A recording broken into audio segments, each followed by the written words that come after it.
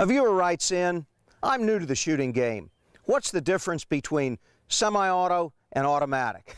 Well, you know, there's an awful lot of people out there that just don't understand that concept. We went to Steve Sinetti with the National Shooting Sports Foundation for ground truth on this one.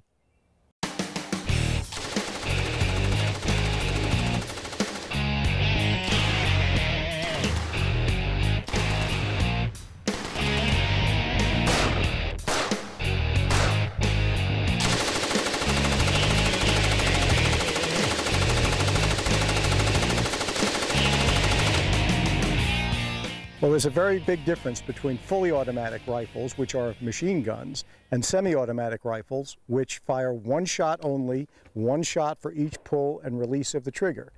A machine gun is something that you think of when you think of a belt-fed firearm that was used during the First World War, or a squad automatic weapon such as FN supplies to our troops in the Middle East.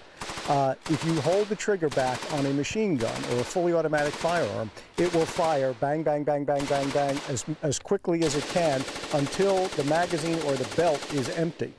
A semi-automatic firearm, by contrast, sometimes called an auto-loading firearm, fires only one shot for each pull of the trigger. You have to pull and release the trigger for every shot. That means functionally it's no different than a standard hunting rifle, which also fires one shot for each pull of the trigger.